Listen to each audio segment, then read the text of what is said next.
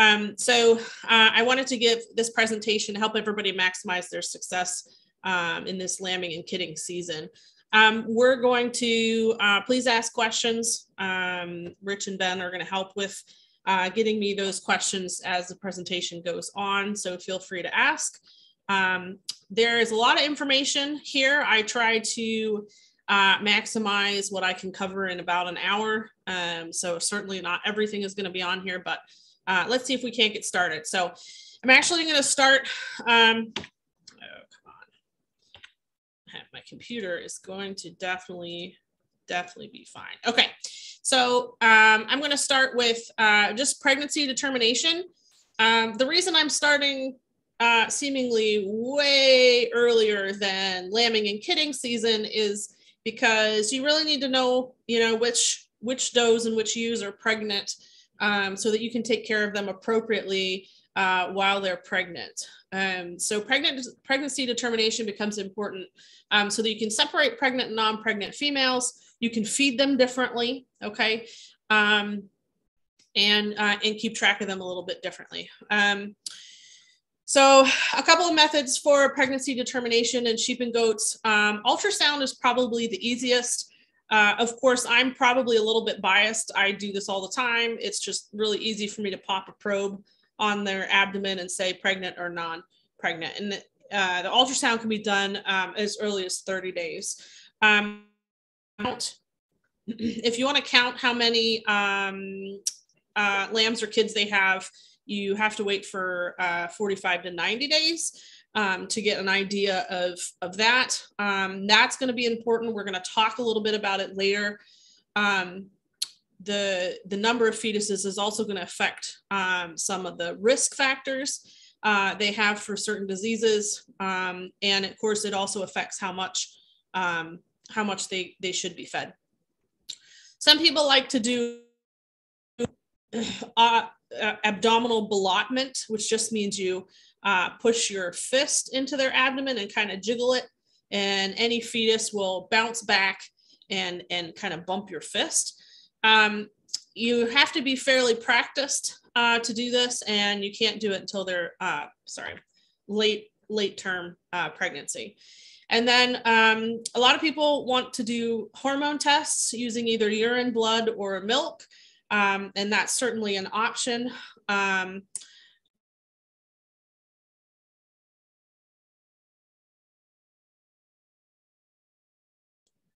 As a veterinarian, I feel like they have a lot of false positives and false negatives. And that's why I think the ultrasound ultimately is easier, because you just wham, put your probe on the abdomen and you know if they're pregnant. Whereas the hormone tests, they can have some potential issues with that. Plus, you're catching the sheep and goats anyway, drawing blood, etc. So obviously I'm biased. So come on. Once we have determined that they're pregnant, we need to know how long their gestation is. They're pretty similar, although sheep are a little bit shorter gestation length than goats at 145 days. But there's always going to be a range of about 10 days, so 6 to 10 days earlier or later than that. So, but that's important because we want to know roughly when they're due. Ideally, we should be putting the rams and the bucks in for a specific amount of time, either 30 days to 2 months, depending on how many are in your herd. And then you can get a rough idea of when these guys are going to be due. All right, so as we're preparing for lambing and kidding, we do want to take care of these girls and make sure we're feeding them proper nutrition. I can't get into a lot of nutritional details because everybody's situation is different. So sheep are different than goats. Whatever breed you have, whatever you're breeding them for. Someone on here said they had a sheep dairy. I mean, all that nutrition is going to be completely different. But you want to try to maintain your pregnant females between a 2.5 to a 3.0 body condition score. And we're going to go over that a little bit, how to determine what that is.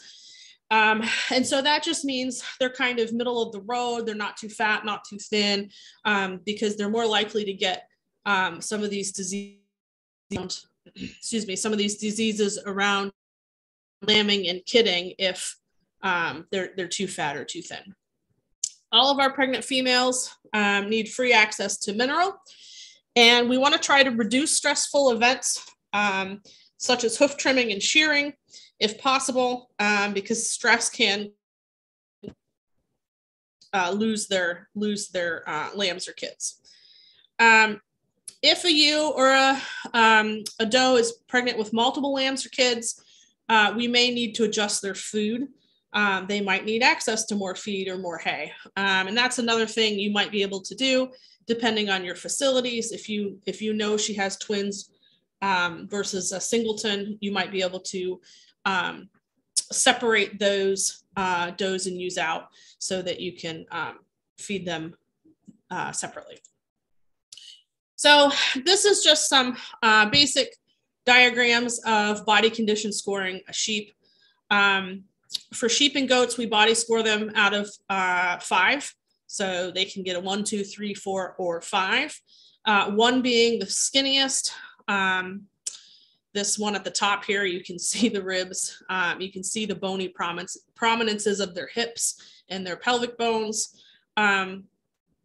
Versus when they come to a 2, we're less likely to see that. And then we get a nice kind of a round sheep all the way around with a body score of 3. Now, obviously, if your ewes haven't been sheared recently, this gets so I always encourage people to get their hands on that sheep and actually put your hand along the spine, and you can really feel how prominent that spine is, and whether there's flesh kind of filling it in on either side. You really got to put your hands on the sheep in order to be sure. These 2 pictures are body scores of 4 or 5. They're both too fat for our ewes. They're obviously very rounded. And body scores this heavy are really going to predispose you to a couple of our diseases that we're going to talk about. So we definitely want to try to aim for that that 2.5 to 3 right here at the bottom. Okay. And then this one is just for goats, not super great quality, sorry. But what I like about this picture is it shows on the right-hand side here the prominent spine. So in a 1 and a 2, we have a lot more prominent spine. It's kind of sharp at the top here, and then that muscle and the fat fills in along either side. So you can get your hands on these guys and do the same thing. It's a little bit easier in sheep and goats to determine what we need. So we want around a 3 for a goat as well. So Dr. Dutton, I'd like to interrupt. We have a question in the chat. Yep. Are the comments about the gestational care relevant to the whole period? Isn't nutrition more critical in the 3rd trimester and things like hoof trimming stress less problematic in early gestation? Yes, absolutely. I should have mentioned that. Definitely the last trimester is going to be the most stressful, the most likely to lose lambs and kids. So yes. And usually with the first 2 trimesters, you can get away with feeding them pretty much similar. Absolutely.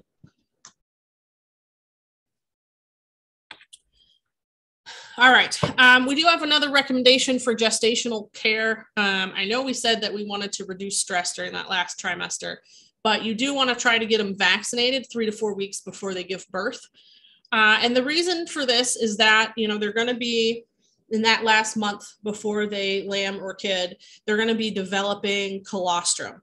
And we want that colostrum to be full of antibodies for diseases. And the main one that we see being an issue in sheep and goats is Clostridium perfringens type C and D and tetanus. So we can actually prevent a lot of neonatal losses by making sure our animals are vaccinated 3 to 4 weeks before they give birth.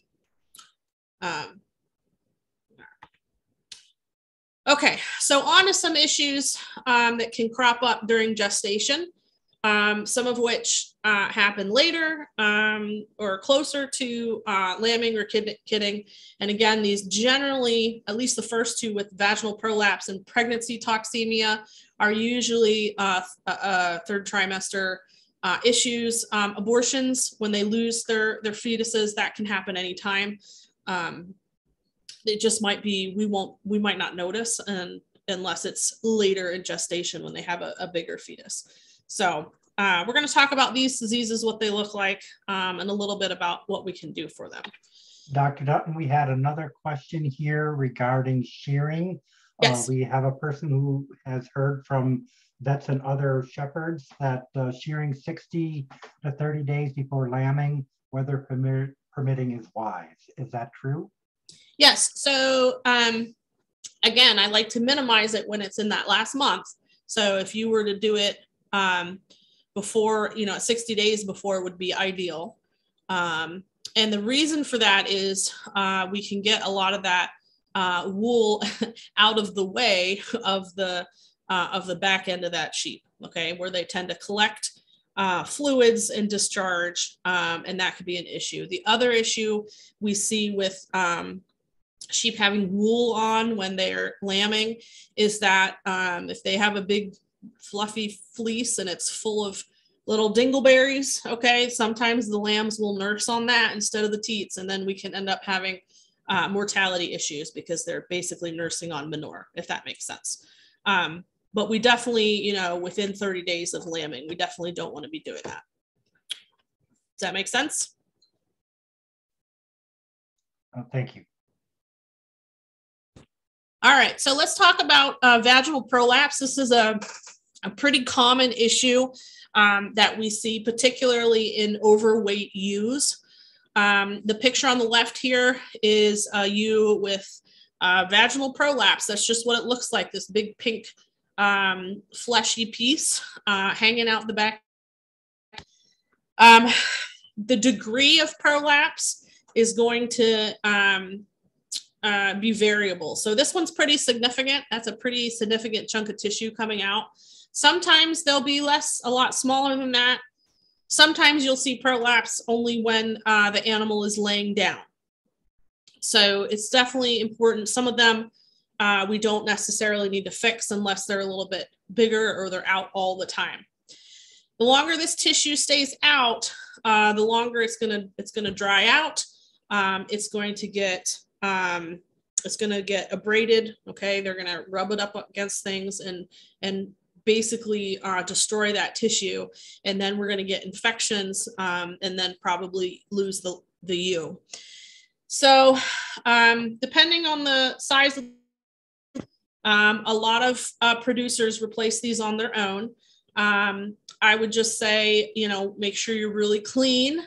You have to warm water, mild soap. I often have people use Dawn dish soap. Clean it up, rinse it off, and then replace it.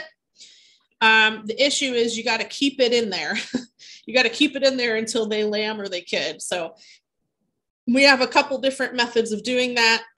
On the right is a picture of a prolapse retainer. It's a big piece of plastic, and this big yellow spoon part in the middle actually goes into the vaginal canal and holds that tissue in place. And then the two wings on either side just go kind of around their thighs. And then you make a harness out of that. So that's something that a lot of producers do on their own. But I will mention that when ewes are overweight, this is what happens. And not sure why, other than there's just a lot of fatty tissue in that vaginal canal, more so than usual. And then when they are heavily pregnant and they lay down some of that tissue, there's just a lot of pressure on it, so it tends to come out. Here's an example of a goat with a prolapse retainer in place. So this big, the big tongue part of that is placed into the vaginal canal to replace the prolapse, and then the wings are on either side, and then a sort of harness around their abdomen to keep that in place. Ideally, it should be removed when she's starting to go into labor, but they will kid around or lamb around these. So it's not the end of the world if you miss it, but it should be removed. The other option that sometimes people like is a prolapse harness. This picture on the right is a sheep that has the prolapse harness in place. So you can purchase these, and they have an area for their tail and the anus and vulva to come through. And then it basically applies pressure to either side of the vulva. And then there's several straps that wrap around their belly and around their neck that hold that in place. So that's certainly an option. I'm not sure that I don't think they can really kid or lamb through this prolapse harness. So I would have you keep really close eye on your ewes to make sure they're removed before we have issues. Okay. So the next issue that's pretty common in sheep and goats before they lamb and kid is going to be pregnancy toxemia. Pregnancy toxemia often occurs in late gestation. It more often occurs in those carrying triplets or quads. I'm not saying it can't happen in singlets or twins, but triplets or quads have a higher risk. And so basically what happens is the fetus is growing really fast. Sorry, the fetuses. They need more calories. And the ewes and does sometimes can't eat enough to keep up with that caloric need. And not only that, their uterus is going to be really big, especially if they have triplets. And oftentimes they simply can't eat enough because their abdomen's already kind of full, if that makes sense. Pregnancy toxemia is life-threatening. Symptoms of it include lethargy, reduced appetite, recumbency, not keeping up with the herd or the flock, neurologic dysfunction. So they might look like they're walking funny. They might look weak when they do try to walk or have an inability to get up. And then ultimately can lead to coma and death. So if you suspect pregnancy toxemia, it's probably a good idea to have your veterinarian come out and evaluate and treat. Sometimes, depending on the severity of the condition, you can support them. And sometimes we have to do a C-section because really those fetuses are kind of sucking a lot of energy and calories out of that sheep or goat. And so if they're severely affected, they're going to need a C-section. So in general, pregnancy toxemia requires veterinary intervention because if it's caught early, we can change their diet. We can supplement them with something called propylene glycol. I don't know if you're familiar with that. Propylene glycol is a liquid, and it basically is converted to propionate and then to glucose in ruminants. So it's a glucose precursor. So the diet change might be a change to a better quality hay. So for example, if they were all on first cutting, you could maybe change them to second cutting. You could maybe increase their grain portion of the diet. The goal is to get more calories into them, smaller volumes. If they're caught later in the course of the disease, they require glucose or dextrose intravenously. And then some of these guys, we can, if they're, usually we're looking at within 2 weeks of a due date, hopefully, we can do a C-section and save both mom and kids. So it would be ideal if we knew when they were due, and sometimes that's a guessing game. So that's why kind of determining when we're getting pregnant, having them ultrasounded can be very helpful, as well as having a short breeding season for these guys. Dr. Dutton, we had a question about this specifically, wondering about inducing labor in a ewe with toxemia. Inducing labor in a ewe with toxemia. You've sort of addressed that. Could you address that again, please? Yes. So you can induce labor in ewes with toxemia. Again, it really depends. It depends on the stage of pregnancy. I probably shouldn't have written C-section here. I should have written inducing labor because they don't necessarily need a C-section, I guess. So I'm not averse to that. It's just, if you want to have the best outcome, you got to know when they're due. And the lambs and kids, if they're not within 2 weeks of the due date, they don't do really well. But yes, that's definitely one way to help them through it. We had a follow-up question. After a C-section, can the ewe birth vaginally the next season? Absolutely. Absolutely. I mean, you would be amazed. So they that uterus shrinks up and looks normal. So in general, they do just fine next time.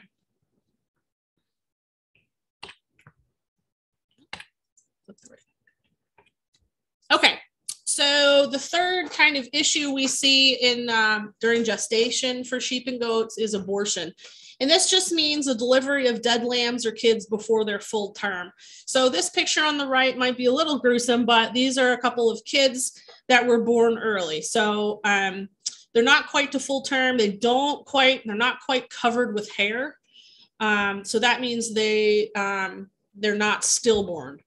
Stillborn lambs and kids come out fully formed and with hair and everything. So this is not bad. So abortion can be a big issue. There's three main causes. They're all infectious. Toxoplasmosis, which is a protozoa, enzootic abortion, which is caused by Chlamydia abortus, a bacteria, and Campylobacter jejuni. The biggest issue with abortion is that these diseases are zoonotic. That means that you can get them and you don't want these. You don't want these. So they can also cause herd outbreaks. So if you're suspecting that these lambs or kids are being born before full term, if you're suspecting that the ewe or the doe is aborting, you really want to get your veterinarian involved so that we can do some testing to see what it is. If it's an outbreak, we can put the rest of the herd on antibiotics, for example, to help prevent future losses. So it is important to save the fetus and the placenta if you can for testing. And then when you call your veterinarian, they will evaluate both. Usually we'll send in the fetus and the placenta to a lab that deals with it all the time. But we'll also want to check the ewe to look, or the doe, for any signs of disease as well. Although many of them don't show, even with these different diseases, many of them don't show a lot of signs. So something that we definitely don't want to have. Dr. Dutton, we have a question specifically about Cache Valley virus. Do you have anybody in your area that has had issues with that in the last couple of years? Not to my knowledge, no. I'm not super familiar with Cache Valley fever. Not to my knowledge, have we had it up here. Okay, thank you. Okay, so let's move on to the actual birth process. Sheep and goats, well, most of our mammals go through 3 stages of parturition, which is birth. Stage 1 is the preparation for parturition, basically the nesting phase, okay, when they're going to be uncomfortable and maybe not want to eat and drink, that kind of thing. Stage 2 is the actual giving birth, expulsion of the fetus. And then stage 3 is passing the placenta. So all 3 of these stages are important, and you should probably know how long they take. So stage 1 is your longest stage. That can be anywhere from 2 to 12 hours. And stage 1 ends when the water breaks. So once the water breaks, we were entering into stage 2. Stage 2 is your shortest stage. It should be less than 2 hours for a sheep or a doe to pass their fetus. Now, if you have triplets or twins, it can be an hour, but it can be up to an hour between those two, but generally 2 hours for the whole process, potentially. Stage 3 is passing the placenta. Ideally, stage 3 should last no longer than 6 hours, so the placenta should be passed by then. However, we don't really consider the placenta retained until it's been retained for 12 hours or more.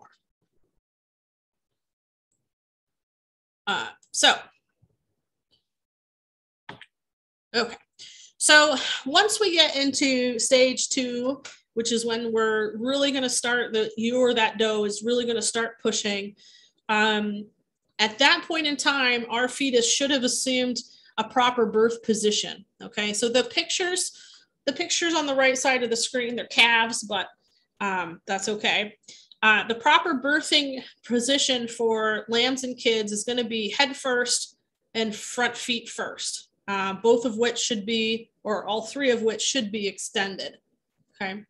That's how they should come out. Now, because lambs and kids are a bit smaller than calves, we don't mind having rear feet come out first.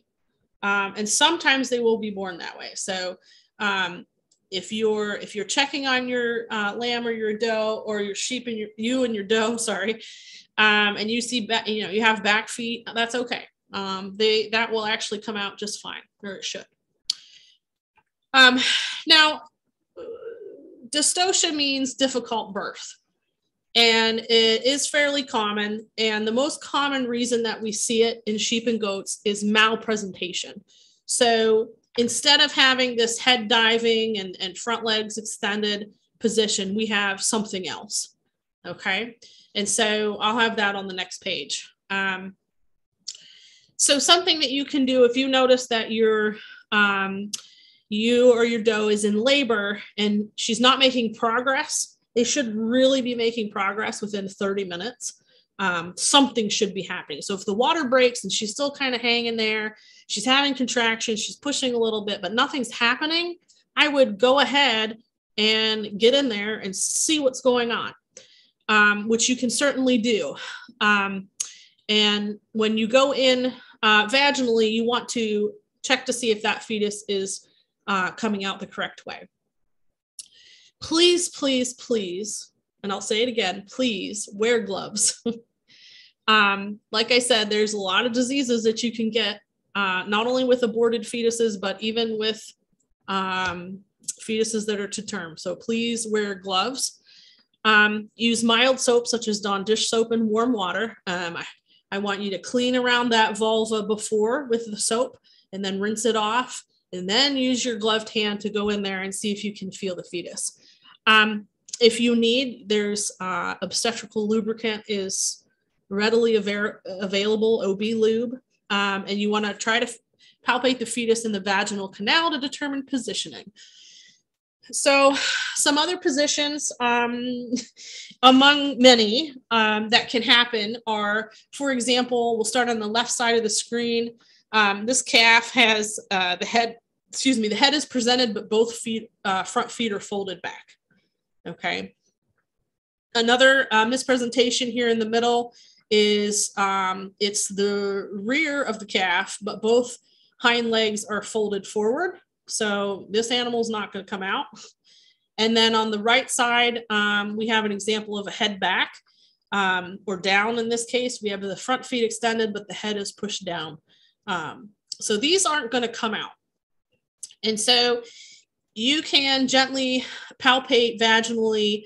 And if you feel 2 feet here and not the head, you've got to bring that head up, etc. That is something that a lot of farmers can do. You just want to be gentle. But if you're not making progress, you really should call a veterinarian out to help you. Now, this picture has them pulling a lamb, but they're not wearing gloves, so please don't read too much into that. If you get in there and you can feel head and legs and everything seems to be coming and it's just taking a little longer than you thought, I mean, feel free to pull that lamb out. You know, you're not going to hurt it. Better to get it out there while you can. and then get it breathing and drying off. If you need to reposition the fetus, you can gently push the fetus back into the uterus a little bit, and then, pull up a head or legs. It can be difficult, especially if you've never done it before. Just make sure that we use lots of lubricant. A lot of times, especially if you or the doe has been at it for a while, they can definitely dry out a little bit once their water's broken. And then once you get the head diving position, you can pull. But again, if you're having issues, call a veterinarian out to help you. If you want to maximize success in these situations, you definitely want to call sooner rather than later. Something that, go ahead. I'd like to, we have a question. Sure. Is there a way to easily tell if the feet you see are front feet or back feet? Absolutely. Okay. Absolutely. I was going to put that in here and I just didn't get to it. So let me see. Okay. So this picture is probably the most helpful. So the way to tell if they're front feet and back feet is you need to feel up. So here's the fetlock joint. Can you see my mouse moving, Rich? Yes, we can. Okay. So this is the fetlock joint. Okay. So there's two fetlock. Okay. Each limb will have a fetlock joint and they all bend the same direction. But if you go up a joint, the carpus bends in this direction, in the same direction as the fetlock. Okay. But the hocks bend in the opposite direction as the fetlock. Does that make sense? So you should be able to, don't feel just the fetlocks. You got to feel the carpus up here, the knee joint versus the hock joint. And if the knee joint bends in the same direction as your fetlock joint, you have front legs. And if that second joint bends in the opposite direction, you have back legs.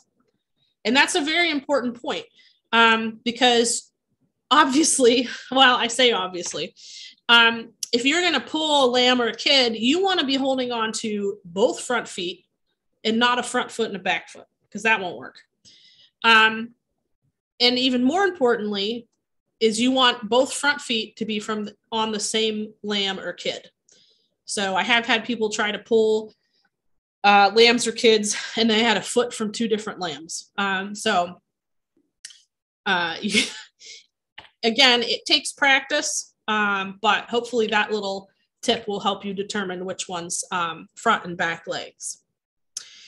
One of the tools that you might need are OB chains. These are just sterile stainless steel chains that you can use to wrap around a fetus leg and help hold it in position. So I don't need them as often in sheep and goats as I do in cattle, for example, because if you push a calf back and it will get its legs stuck back in that giant uterus, I don't have that big of an issue with sheep and goats, but it can be helpful because usually everything is pretty slippery. And so what's great about the OB chains is they just have kind of like a little loop at the end that you slide through the chain, okay?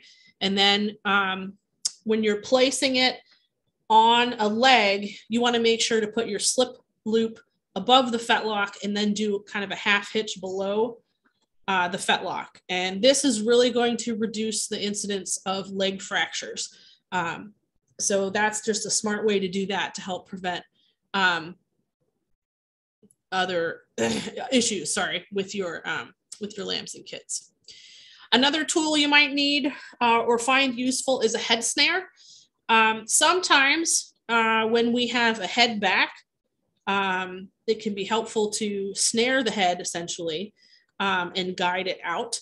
Other times I've found if the ewe or the doe is too small for my hand to fit in there and guide the head out with the lamb, I can put the head snare on the lamb and then guide it out with the head snare without having my hand in the birth canal. So this picture shows a lamb with the head snare. And it's basically, it depends, there's a couple different kinds you can get. This one looks like just a cable loop, a slip loop that you fit over the head of the lamb behind the ears. and then you tighten it up so that the handle of the head snare kind of goes in their mouth.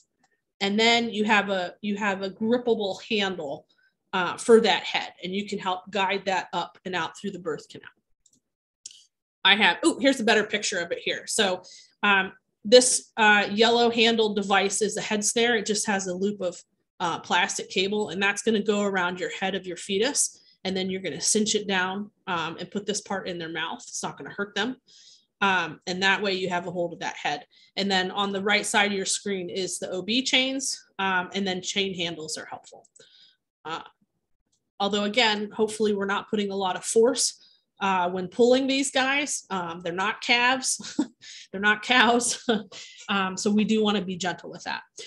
So some of the essentials for your Dystocia lambing kidding toolkit are going to be, well, warm water, which I guess you don't have to have there the entire time, but clean breeding sleeves. So that's just something I would use to palpate or breed cows.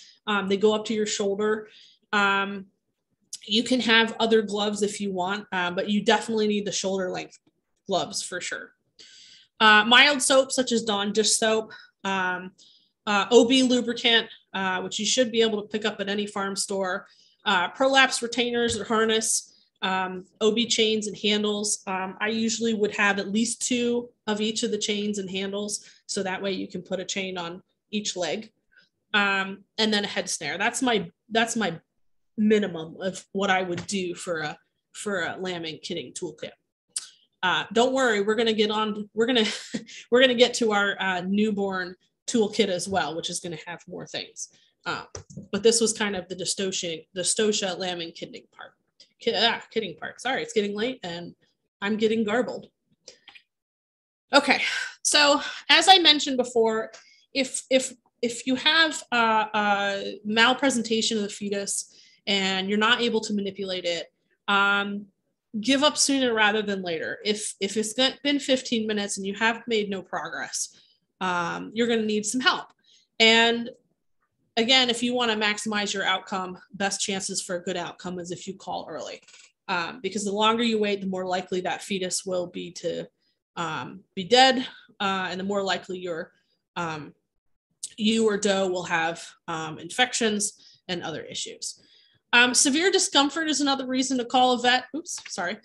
Severe discomfort, if they're really carrying on while you're trying to manipulate things, you need some help. You need some additional medications so that you can A, make the manipulation easier, but also B, not stress out your lamb or your ewe and doe so much, because it's painful to have kids and lambs and to have someone up there messing about. So those are some of the most common reasons I would give a vet a shot.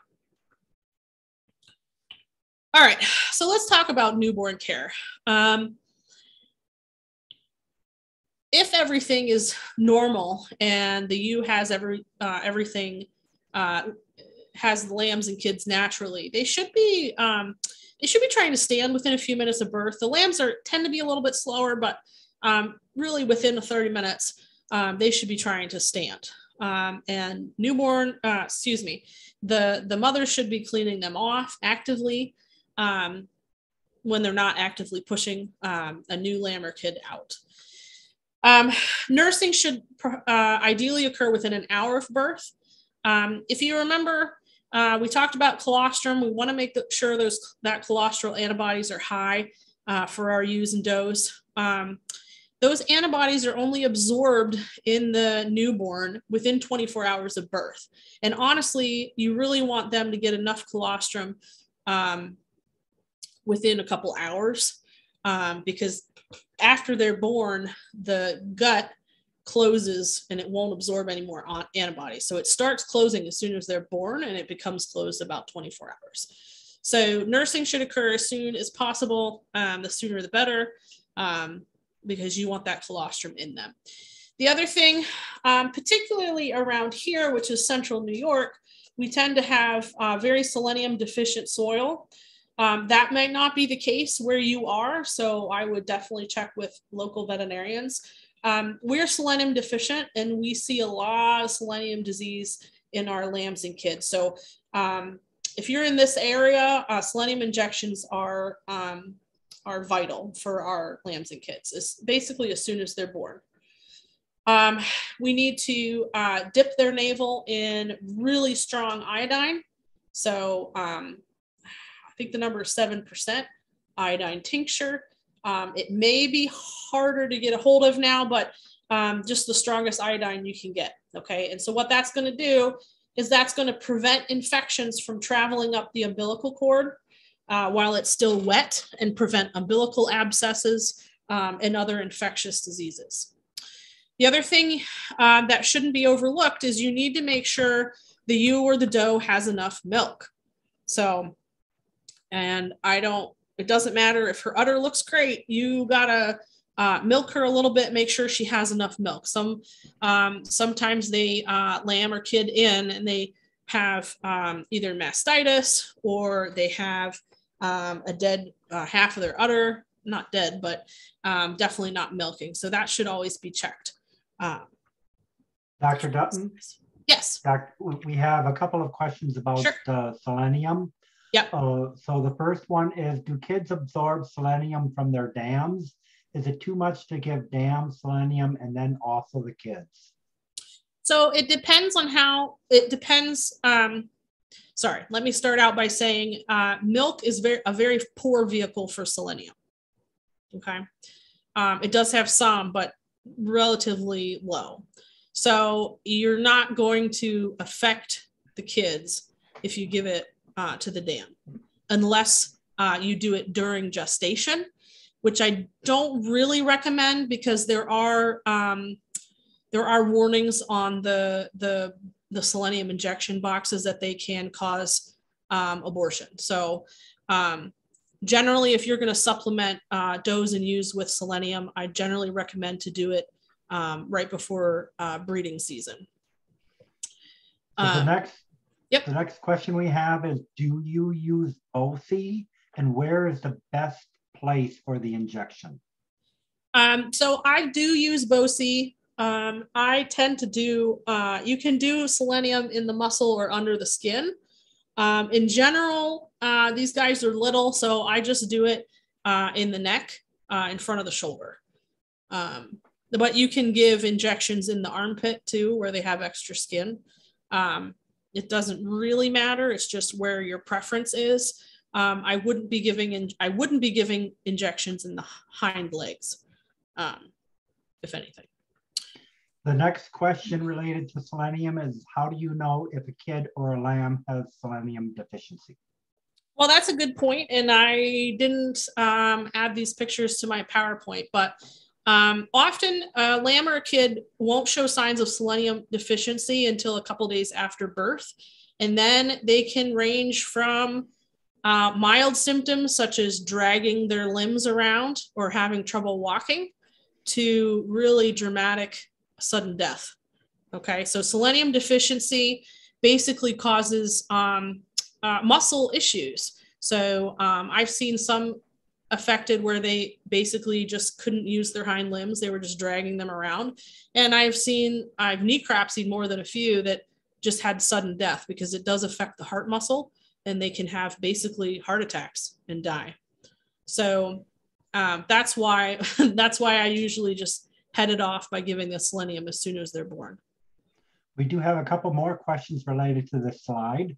Do you recommend the use of navel cord clamps after treating with iodine? Not usually. No, I don't really think it's necessary. Unless there's some sort of bleeding issue, I wouldn't be clamping them. The way that the umbilical cord tears as the lamb or kid is coming out, that's usually enough to snap those vessels back and not have a bleeding issue. So I wouldn't use a clamp. I'd also be worried that if there was infection, you would just be trapping that infection inside. So I would just iodine treat them and be done with it. Another question, if we tube feed 1 to 2 ounces of colostrum, if we do not see the lamb nurse within 30 minutes of birth, do you have any thoughts on this? Yeah, I like that. So an ounce is about 30 mils. You should be feeding around 50 mils a kg.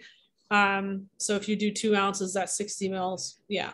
I think that's fine. And that's good that you're on top of it and making sure that they get that colostrum into them. So we're getting several questions in here, so a couple more. Do you recommend the mastitis vaccine? That would be herd specific, honestly, because it really depends on whether your herd is affected or not. If you've never had a mastitis problem, I wouldn't bother. If you have had a mastitis problem and you're, are we talking about, let me guess, we're talking about like the E. coli vaccine? That would be a very specific type of mastitis. So not unless you're a herd that's been having issues with it. And then we have two more questions related to selenium that are related. Sure. Can you give too much selenium to a lamb or a kid? And what dose of selenium should you be giving newborn kids? So unfortunately, I can't give you the actual dose because you're not all my clients. I haven't seen your farm. But yes, you can actually give too much selenium. So the best thing to do is to have a relationship with your veterinarian, and they will tell you the proper dose for them. It's not much, but yeah, you can overdose them. All right, so we're caught up on the questions. Thank you. All right, fantastic. Everybody has great questions, and I know there's more I should have put into this presentation, but you know, you get busy and you run around, and we're covering a lot of good information. All right. So one thing that is a good idea, and again, it depends on the size of your operation, it's to separate the dam and the newborns. And so traditionally in sheep flocks, we do this in lambing jugs that are just small pens where we can put the ewe with her lambs and basically let them bond. The problem if they all lamb and kid outside and there's a huge group, the lambs run around, they actually don't, they actually kind of lose track of who their mom is if they haven't been allowed that time to bond and get to know each other. So, so ideally I would separate them just for a day or two so that they can bond. And we do see fewer rejections of lambs and kids this way. So that's always a good idea, depending on your setup. All right, so we're going to talk about the 6 things that kill lambs and kids. And you can see the first 3 things are hypothermia. Definitely being cold is the #1 killer. And lambs and kids are traditionally born in, you know, February through April. And so that's pretty cold. So these guys really need a way to stay out of the cold. Obviously, you can knit colorful little sweaters for them. That's a lot of work. We're going to talk about some other methods there. The other things that kill them are hypoglycemia. Okay, so low blood sugar, and that's usually caused by a failure to nurse. Okay, so they might fail to nurse because mom doesn't have milk. They might fail to nurse because they have some sort of issue like selenium deficiency, etc. There's a couple different issues. Selenium deficiency in this area is a pretty big killer of lambs and kids. And then infections. So infections, I just kind of lump them all together. We can see things like joint ill, where they have bacteria in the joints. They get swollen joints. They can get pneumonia, that kind of thing, diarrhea, a lot of different things. Unfortunately, I don't think I'm going to have enough time to go into every little thing that they can get, but I just wanted you to be aware of some of these things. So yes, we have another question. What's your opinion about the use of oral drenches for lambs that contain vitamins and selenium? Is it a good practice to administer a pump of the drench to each lamb to energize them after birth? I think, again, it depends on your situation. It depends on your needs. So if you have a selenium deficiency, I'm not sure how fast the selenium works going through the gut versus giving it injectable. But if that's the only thing you have access to, I think I'd be fine with that. The only thing I would make sure of is that if you're going to drench each lamb, just make sure that your pump for your drench is nice and clean, because you don't want to get, you don't want to transmit bacteria between lambs, and you don't want to give them, you know, something gunky that's had manure on it or something. So not always necessary, but if that's what you have and that's working well for you, I would totally do that. So in order to prevent hypothermia, one of the things that obviously all our flock and our herd should have access to shelter, okay, a barn, somewhere where they can get out of the wind. But even with that, a lot of times our lambs and kids need a little extra help. So this is some images of, they've kind of made a little lamb or kid heating unit out of an old 55-gallon drum, and they've put a heat lamp in it. And so this, both of these two drums have doors cut into them. Actually, this blue one might be a little too big, but a small door so that lambs and kids can go in and out as needed, and the adults can't go in there. There's plenty of other ways to do that. I've seen people make fences, just like fence off a corner of the stall and do the same thing. So it just makes a space for them that'll stay quite a bit warmer than the outside air. Also making sure all of our lambs and kids are dried off really well after they've been born is going to help them stay warm, because if they're wet, that's just no good. And also having really dry bedding. So either piling it up super high or changing it frequently is going to be important. After they give birth, there's a lot of fluid that runs out. So all that needs to be covered up and changed in order to keep your lambs and kids dry. Let's see. Adequate colostrum intake is going to be key. So this is going to help prevent infections, future infections, and your lamb or kid's well-being for weeks beyond being born. So you do, as I mentioned before, you want to evaluate your ewe or doe, make sure they have adequate milk. And if you need to supplement colostrum, you can do that. So somebody mentioned they give colostrum if they see they haven't nursed in 30 minutes, that's perfectly fine. I wanted to make a note here that if you're going to supplement colostrum, make sure it's a colostrum replacer, not a supplement. So a colostrum replacer is used in place of the doe or ewe's colostrum, in case that doe, passed away or she didn't have any milk or has bad mastitis. The supplement is just supposed to be in addition to. So I wouldn't even bother with a supplement. I would just get a replacer. So make sure it says that on the bag, so you know what you're feeding these guys. And then the goal here is to get 50 milliliters per kilogram in the first 2 hours after birth, and then feed some more over the course of the next day for a total of 200 mils per kg in the first day is roughly what you're aiming for. That would be ideal. We had another question come in about the heating box of the previous slide. Does the opening need to be big enough for the ewe or the mother to get the head in? I'm not sure that that's super important. I mean, I think as long as, but I think as long as the kid and the lamb can fit in there, the ewe should be able to get her head in. But I'm not sure that that's super, super important. You want to make it big enough so that they can find it too. Sometimes they're a little dumb when they're born, so you just got to be careful about that. But I don't know of any specific specifications. I haven't built any heating boxes myself, so that's something you'd have to look up to see.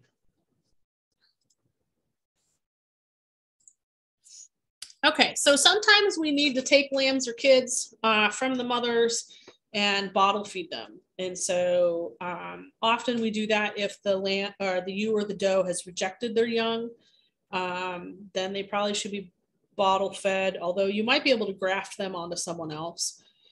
You definitely should bottle feed if the ewe or the doe doesn't have enough milk. And sometimes when they have triplets or quads, you're going to need to take one or two away so that they can adequately feed the ones that they have. Again, you can potentially graft some of these extra lambs or kids, or if they've been rejected by their dam, you can graft them on sometimes if you put them in.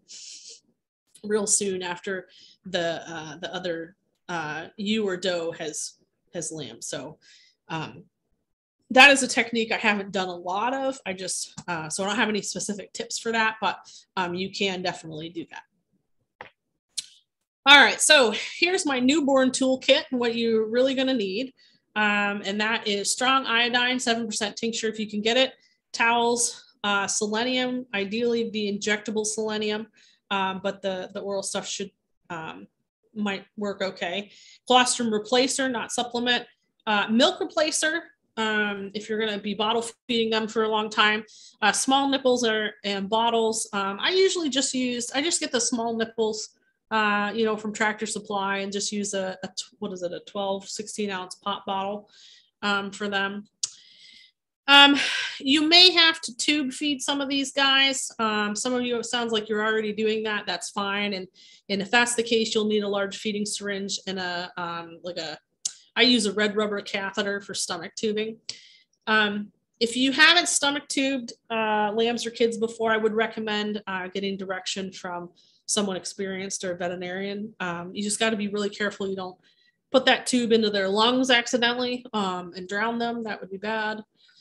Cairo syrup, if you have a lamb or a kid that's having an issue with hypoglycemia, you can use Cairo syrup, rub it on their gums, and that actually, they'll absorb that glucose through their gums, and you can give them a little boost that way. And then, of course, the thermometer. Thermometer is going to tell you if your lambs or kids are hypothermic, okay, if they're cold, and obviously you can use it to measure fevers as well. Questions? Yes. Two more questions have come in. What are your thoughts on feeding whole cow's milk instead of replacer? I think it can be done. I'm trying to think if I've read anything recently about that. I think it certainly can be done. I think people do raise goats on that. I wouldn't use it as a colostrum replacer. I would use a specific colostrum replacer, but you can feed them cow's milk and have them grow. So that's fine. A second question on what temperature does your barn need to be to not have to use a heat lamp? Ooh, yikes. You're probably looking at, trying to think what would be good at, like 40 degrees, 45 degrees at least, before I wouldn't be worried about them. But if you're under 40 degrees, I would think you need something. Okay, thank you. All right, so for your newborns, you should definitely call the vet if you have newborns who fail to get up to nurse. So they can be evaluated on why that might be. If you have a newborn that remains relatively unresponsive despite adequate warming, which again, hypothermia is our #1 killer. So if you get a lamb or a kid, maybe you weren't there and she had them and you don't know how long it's been, you know, they're still alive, but they're cold. I mean, take them in the house, put them in real warm water, okay? Not burning, but soak them in warm water and get that body temperature up and see how they do. If you're going to be tubing them with colostrum and they're really cold, you got to make sure that body temperature's up before you tube them, or I mean, they won't be able to absorb it. Their actual gut barrier starts to break down when they're cold. So make sure they're warm first before you tube them. Any newborn that is not nursing, lethargic, or has a fever of greater than 102.5 degrees Fahrenheit, or has diarrhea, probably should be evaluated by the vet to see what's going on. They may need additional treatments, antibiotics. Coccidia can be a real concern when they're a little bit older, as well as a variety of bacteria causes scours. So those are some reasons to call a vet. And then finally, some issues we see after they've lambed or kid. All of these are issues that you probably should call the vet for. We'll first talk about hypocalcemia. Hypocalcemia is a disease of low blood calcium, often from high milk production. So we see it a lot more commonly in dairy cows, but I've seen it in sheep and goats. So it depends. It just depends on how much milk they're producing. So the symptoms we see in the ewes and the does are weakness, hypothermia. They'll often be their temperature will be a little bit low. They'll be recumbent. They might have an inability to rise or difficulty rising. And in severe cases, we see seizures and death. These guys really need intravenous calcium to get them back on their feet. And usually just one or two treatments and they're pretty good, maybe with an oral calcium supplement. But once they're having trouble standing, you really need to get that calcium IV. Oral supplementation just isn't really going to be as effective. Uterine prolapse, not super common, but it is out there. And this picture is a sheep that's had a uterine prolapse. It's all this pink fleshy mass, and these big black spots are actually the uterine, the ewes part of the placentome. So this is how the placenta attaches in ruminants. So these little patches here. And so the prolapse, a lot of times it's related to hypocalcemia, although sometimes we can get it with real difficult, having a lot of trouble giving birth. If the lambs or kids had to be pulled, sometimes there's just a lot of trauma and manipulation, and they keep straining after they've had lambs and kids, and they just strain and push it all out. To treat it, we're going to have to push it back in after cleaning it, hopefully. And then we need to treat that underlying condition. Like I said, is usually hypocalcemia. These guys have a high risk of hemorrhage and death even after replacement. So sometimes the main uterine arteries come out. Well, they will come out, and sometimes they're ruptured. And because they're out with this tissue and there's a lot of swelling, those arteries are compressed to some degree. And then once you replace the uterus, the arteries are not compressed anymore and they can bleed out. But it's definitely something to call the vet right away if you see something like this. Mastitis, super common, as we had talked about a little bit earlier. Mastitis really can progress quickly, so getting it under control as soon as possible is going to give you the best outcome. Generally, mastitis, is an infection and an inflammation of the udder or the mammary gland. Symptoms include swollen, painful mammary gland teats, such as in this picture, we have swollen mammary gland teat, and it's turned purple, which is really bad. Sometimes it won't be, this one's pretty dramatic, of course. Sometimes it's just the only symptom is kind of chunky milk. Okay, so if you milk out one side of the udder, you might find some chunks in it. That's mastitis, even though it's not really serious, or if that's the only sign. And she might get over that herself. Another sign of mastitis is hungry lambs and kids. So as you can imagine, having something like this is really incredibly painful. And so she's not going to let those lambs or kids nurse. So if you notice the lambs are running around and they're hungry and they're crying out, and that's something that you better check mom and see if she's got an issue such as mastitis. We had another question on hypocalcemia. Is hypocalcemia also called milk fever? And if so, is there anything to do before kidding to prevent it? So milk fever is, yes, that's the colloquial term for it. For sheep and goats, it depends on your situation. So in cows, we generally try to prevent hypocalcemia by feeding low calcium diets before they give birth. So it depends on your nutrition program and what your ability is to manipulate those feeds. So again, I don't see it super commonly, so I wouldn't do anything unless you're seeing a lot of it, and then you can do that. There are certainly calcium supplements, oral gels, and things like that you can give. But again, I wouldn't be bringing them up, stressing them out, and drenching them unless I needed to, because I don't want to cause potentially another issue. So nutrition or drenching usually are your options for preventing it before they kid.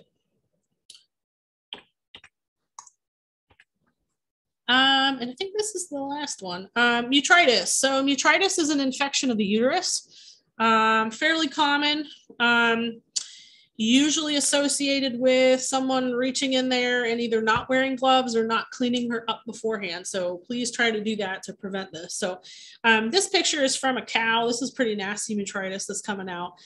This is real red and chunky. And honestly, metritis smells so bad. I can walk into a barn and usually smell it. So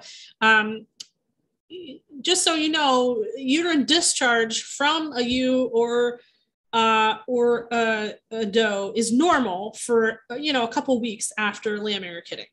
But as long as it's clear or white or not foul smelling, it's fine. It's when it's this copious amount of chunky stuff that smells horrific.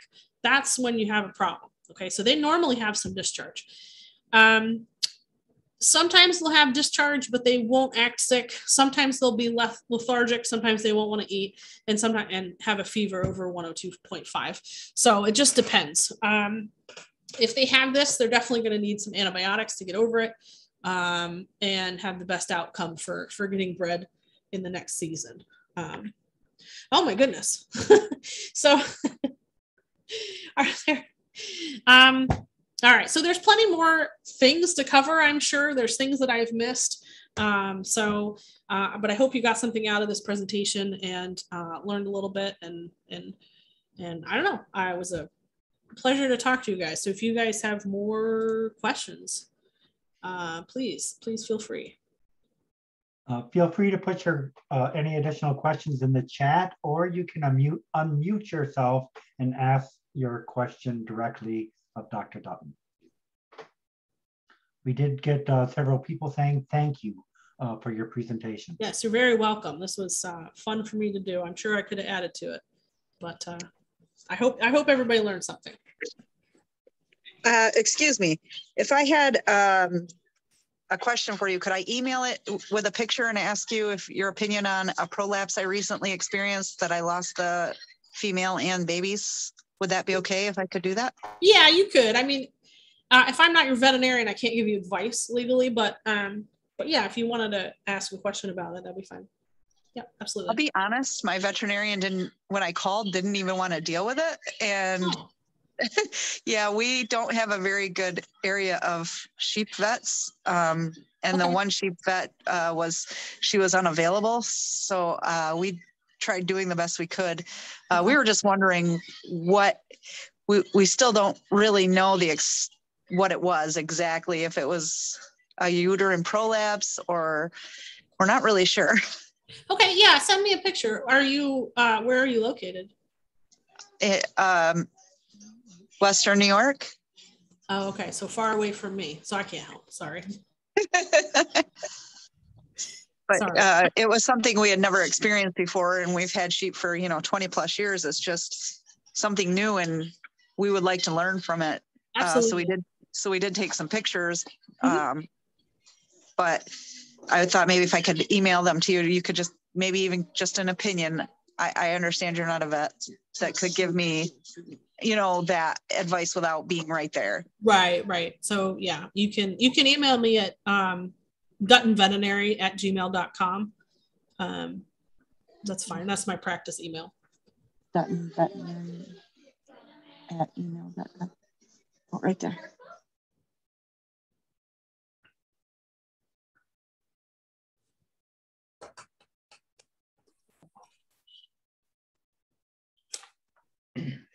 There's not any other questions. We thank you. Oh, go ahead. So I have a doe. She was pregnant with trips the last time, and they were all turned backward, and I lost them all. What are the odds that would happen again? So I think it's fairly likely that she'll have triplets again. I mean, some does and ewes tend to throw the same number every year. I don't know about the possibility of them all being turned backwards. You definitely can get tangled up in there. So she'd be one that I would keep up close if you can, and keep a close eye on her so that you can help out as soon as she starts going. Okay, thank you. You're welcome. Thank you. We have a question here for the oops pregnancies where a doe or ewe was bred too young. What are the most important things to watch out for both during labor and things to help make it easier in the last trimester? So I wouldn't approach these necessarily any different, only, or at least in the last trimester. As far as during labor, again, I would watch these guys closely, and if you see them going into labor, I would jump in there and see if the fetus is too big, because that's really going to be the biggest issue. If they're too young, they're not going to have the pelvis big enough maybe to pass the lambs or kids out. So I would be checking that first thing. And then if they're a candidate for a C-section, I'd be doing that sooner rather than later to optimize the outcome. So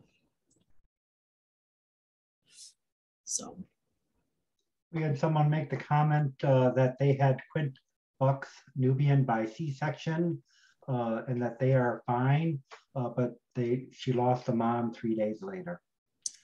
Just a comment. That's a lot of babies, and that's amazing. But C-sections are hard.